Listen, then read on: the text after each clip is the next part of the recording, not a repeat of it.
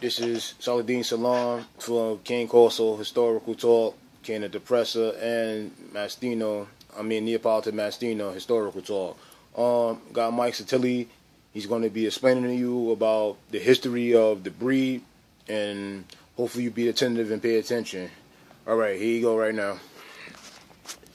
All right, Mike. Yes. You want to know from the beginning? Yes. With Neos and corsos and everything. Okay. The dogs started in my family in 1911. My grandfather, Raphael Grimaldi, he brought dogs over in 1911. They were called Cani de Presa. They were not called Neopolitan Mastiffs. They were not called Cani Corso. They were called Cani de Presa. He brought them over in 1911.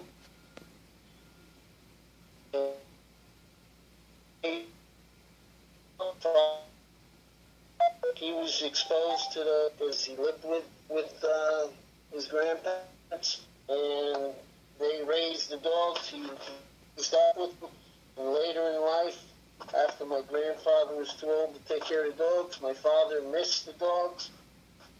In the 70s, like around 1972, he inquired about importing some Neapolitan Mastiffs from Italy. And he imported from Neopolitan Kennels, from Paolo Testa, around the Naples area. And what he did was he brought over 3 dogs in the beginning. He brought over a male named Victor, a female named Sophia, and a female named Gina. And those were the nucleus of his beginning of his program. He didn't like Victor that much, so he went to a person named Jane Pampaloni in New York City, and he kept the 2 females. And then later on, my father acquired a male from Nicola and Bimbo, and Nicola and Bimbo wrote the book for Neapolitan Mastiffs in the 1970s. And he had a dog named Arno. Arno was a tawny, or fawn, and he used that dog as the nucleus for his beginning breeding program for Neos. In 1974, he started the Neapolitan Mastiff Club of America, which was a registry, and he also held dog shows.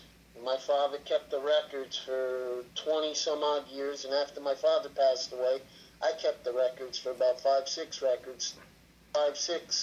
years, until they were starting to become AKC recognized. My father also bred Cani Corsos, but they weren't called Cani Corsos, the dogs that he got. My father got dogs from Sicily. What happened was my father was in Sicily attending a wedding. He was driving in a car.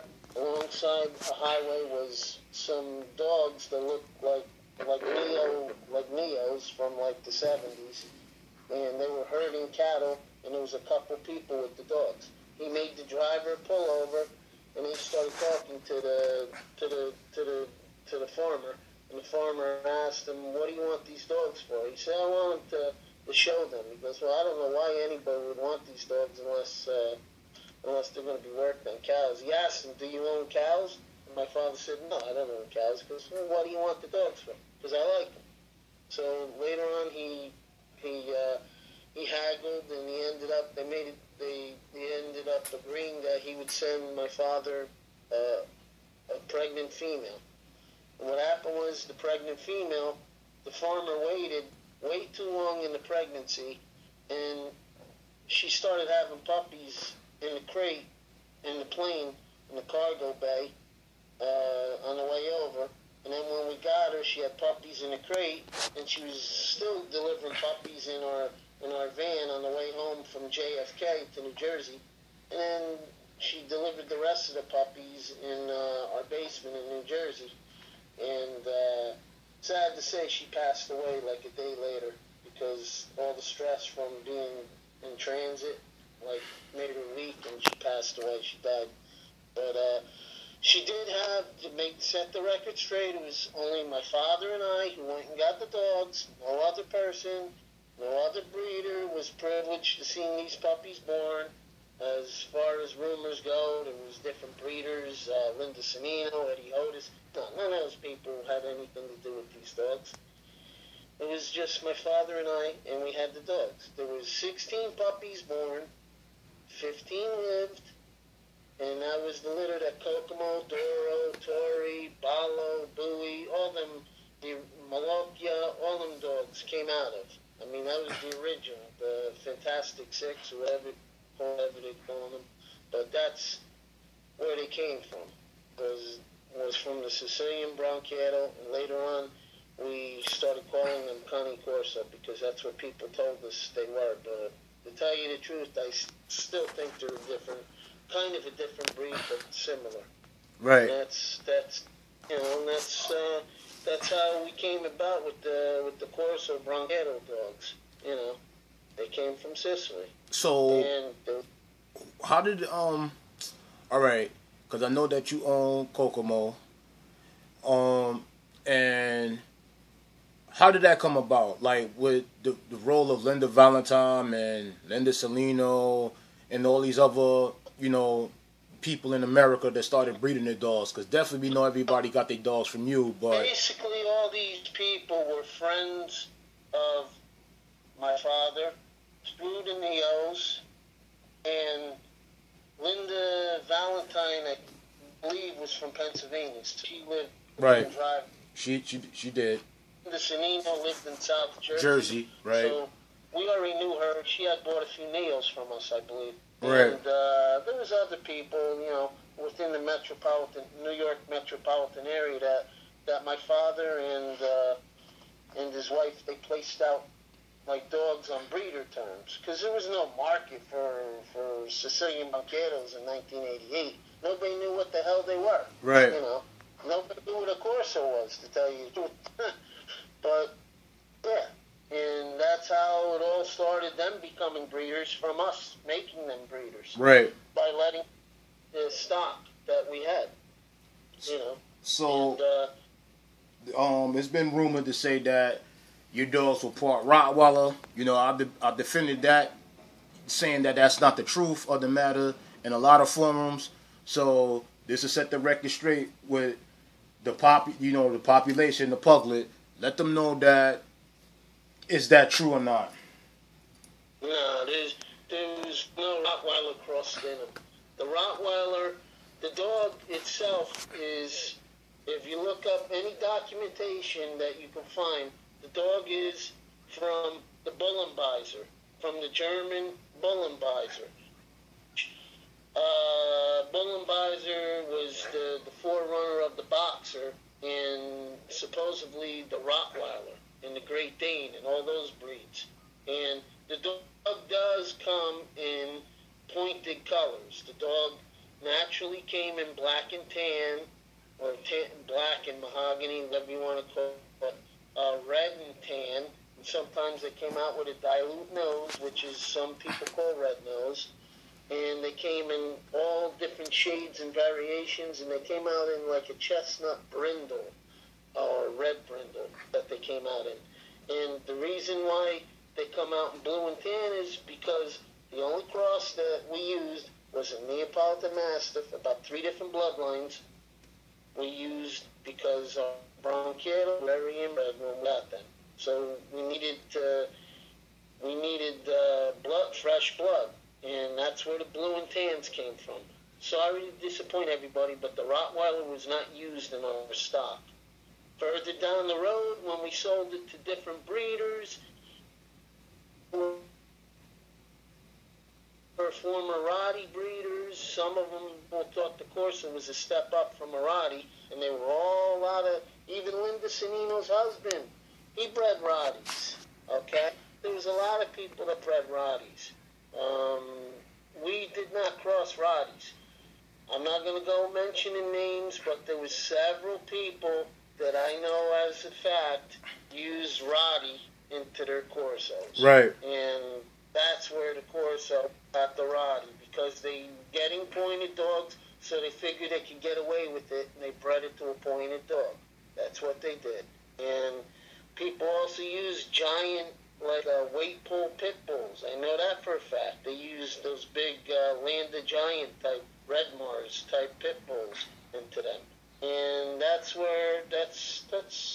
basically, but that wasn't extensive using those dogs or the Rottweiler. Basically, what the dogs crossed with was the Bronchiato that we had into different stud dogs and bitches that we had from the Neos that we were breeding. Right. I can even tell you which dogs were used which Neos were used.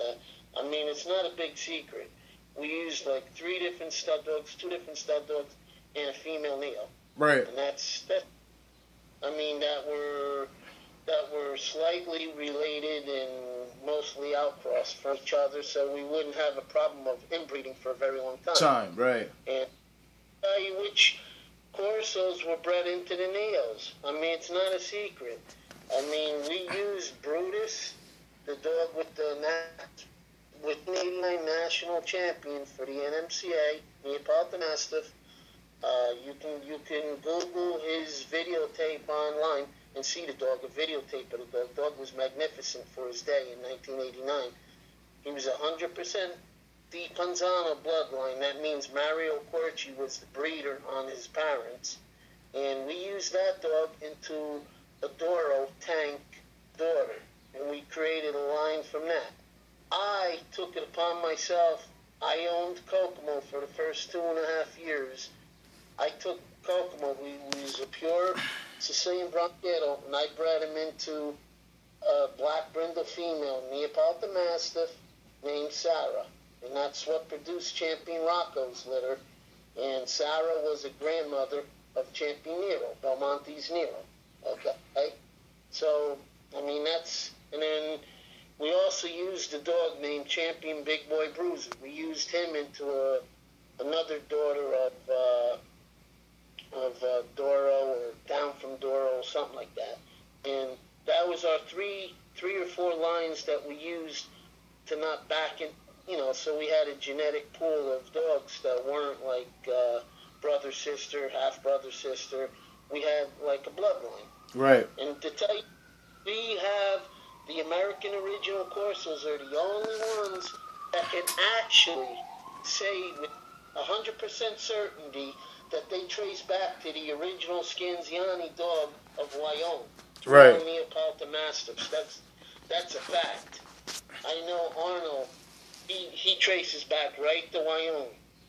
Right to Wyoming, Scanziani's dog. And I know Querci's dogs were used by Scanziani, because Querci was around in the 50s. Right. So I know that our Corsos go back to that original dog that the Neo breeders claim to be a Neo, the Corso people claim it to be a Corso, and then there's the farmers that call it the Cane di Presa. All 3 breeds but one dog, same dog. Back in the early 50s was Wyoming. Right. Our Corsos are the only ones that can actually prove that we go back to Wyoming. Okay. The Italians do, because they don't admit that they crossbred the dogs to begin with. Except the boxers. True. So we are the only ones on Earth with Corsos that actually can prove that we go back to Wyoming. Right. That make a big difference, I don't know, but we can trace our dogs back 60 years if we really wanted to. Right. Let me ask another question. All right, today's Corsos, the measure up from the Corsos from the past and the Corsos today, do you see a similarity, or what the Corsos today are bad, or are they good? All right, but give me a second. Wait, give me a second, because the time. All right, hold up.